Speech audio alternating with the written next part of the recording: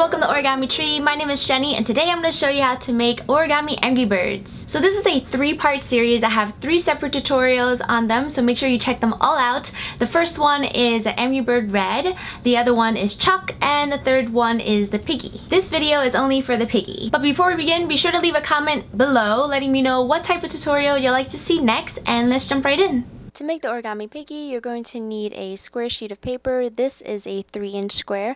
You also need a writing utensil to draw in the features of the pig.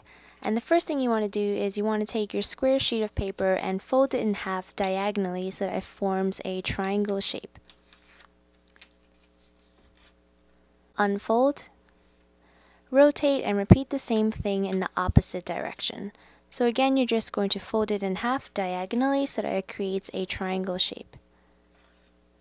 Next, unfold, and then align the bottom tip to the center crease. So just fold it upwards and crease it in. Turn it around and do the same thing on this side. So you're going to take the top tip and align it to the center.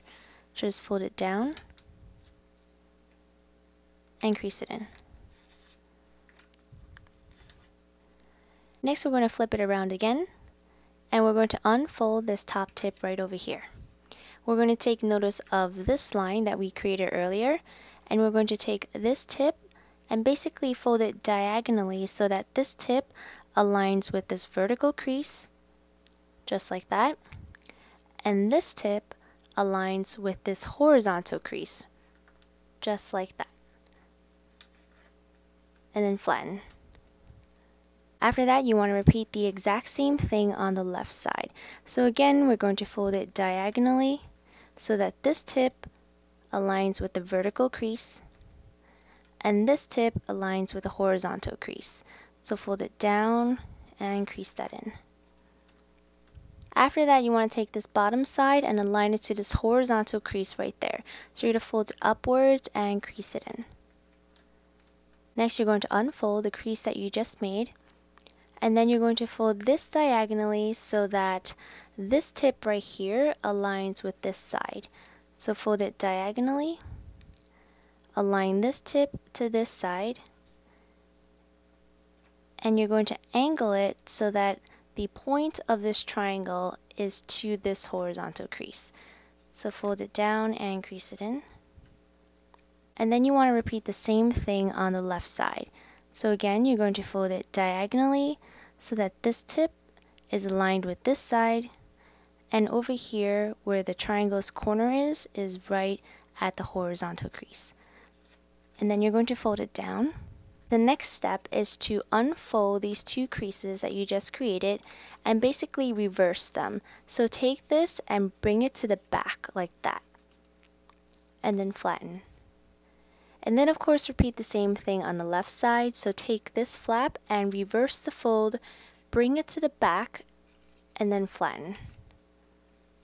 Next, you're going to refold this fold over here, so you're just going to bring it back up. And the next step is to take this tip and fold it downwards as much or as little as you want. And this basically forms the shape of the top of the pig's head. So you're going to fold it down and crease that in. And then after that, you're going to take this tip, so this white tip over here, and you're actually going to curve it inwards, just like that. So curve it inwards, like this, and then flatten, so that the front looks a little bit more rounded. After that, you're going to round this corner and this corner by folding it back. So I'm going to fold it back like that, and also like this. You can also round this corner and this corner to make the pig just, a little bit more round all around. Repeat the same thing on the left side, and then decorate. And you're done.